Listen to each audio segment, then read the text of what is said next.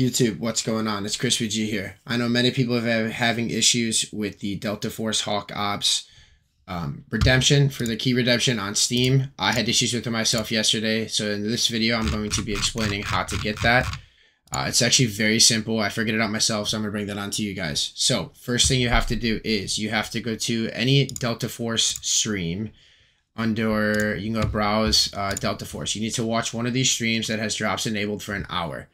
You do need to make sure that your account is linked with the Delta Force website. So in order to do that, you just have to go to all campaigns. I already have mine activated, so I'll show you anyways. Under Delta Force Hawk Ops, you can click here and connect to your account. You do have to make an account on the Delta Force website, which is just going to be here. You could sign in, make an account, super simple. Once you get that, all you have to do is watch one of those streams for 1 hour.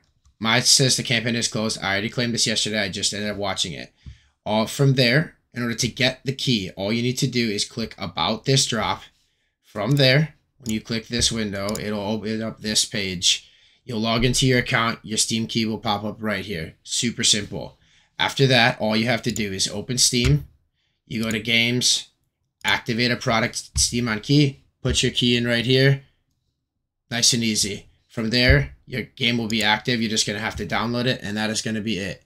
So if you have any questions, leave a comment. Make sure you like and subscribe. I'll be posting more videos about Delta Force Hawk Ops in the near future. Hopefully you enjoyed the video.